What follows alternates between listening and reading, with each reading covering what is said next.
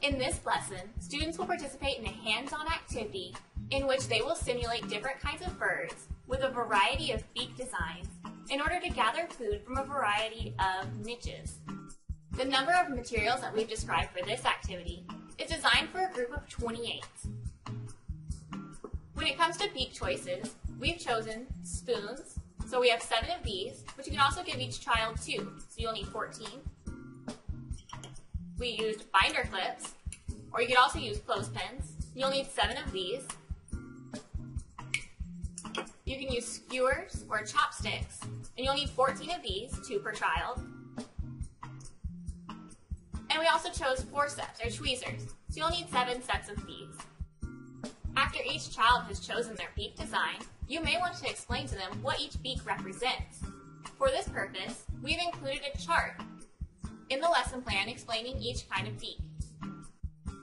When it comes to food choices, you can choose a variety of things. Here, we decided to use toothpicks, dried beans, elbow macaroni,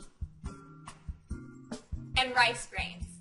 But some other really good options are paper clips, rubber bands, cereal with O's or marshmallows in it, or gummy worms. But you should always be considerate about student allergies when choosing food sources. Some other general supplies that you're going to want to have are going to be 28 plastic cups, clear is best, and these will work as their stomachs. Also, you'll want to have the tables provided for you in the lesson plan, as well as graph paper. So now that the students have selected their beak type, and they each have a plastic cup, you should sit them or stand them in a circle around a table or an area where the food will be dispersed.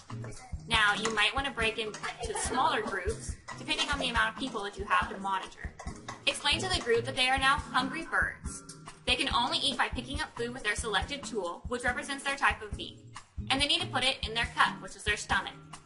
The cup must remain upright at all times, and they must hold the beak in one hand and the cup in the other at all times. Tell them that one type of food will be spread out at a time, in the middle of the circle, and evenly in all directions. And when you say go, you will allow the birds to feed for 1 to 2 minutes, or until all the food is gone. Now, depending on your students, you may need to monitor them. This activity can induce a very competitive and excited reaction, just as in nature. So, safety must come first. You can always say that you are a hawk and that you will remove any birds that are causing a nuisance. Anyone found injuring another bird or being aggressive with their beak should have to sit out, and those that are sitting out can observe and take notes on the bird's behavior. So once you have said stop, have the students count the items in their stomachs and record their data on the recording sheet. This is a good point to encourage some thinking. Excited students may already be comparing their catch to others. Have the students think about what would happen if the bird did not collect any food. Would it die? What other things could it do to survive? Now prepare them for the next food item, and repeat the process as before for each item that you have. After all the food items have been collected, you may want to have a group discussion. You could ask them some of the following questions. What did they notice about their ability to grasp the food items based on their beak? Did everyone with their beak type have the same difficulties or successes? And what did they notice about their behavior and the behavior of those around them? Now, you're going to want to tally up the group totals and record them somewhere for later. For the second part of this activity, have the students again gather around the feeding area. Tell them that in a normal ecosystem, they not just have one type of food available at a time.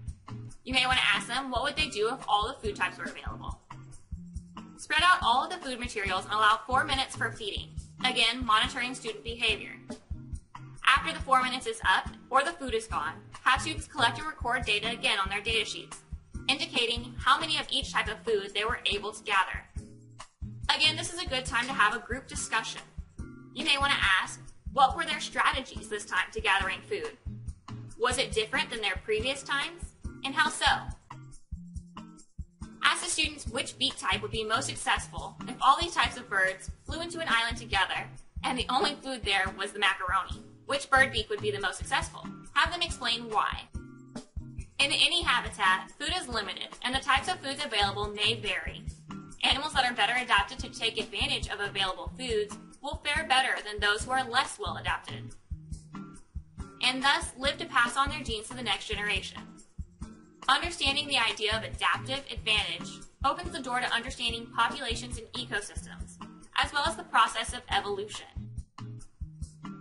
It is important for veterinarians to be a part of this activity because we are the local resource for information on animal behavior, nutrition, and ecosystems.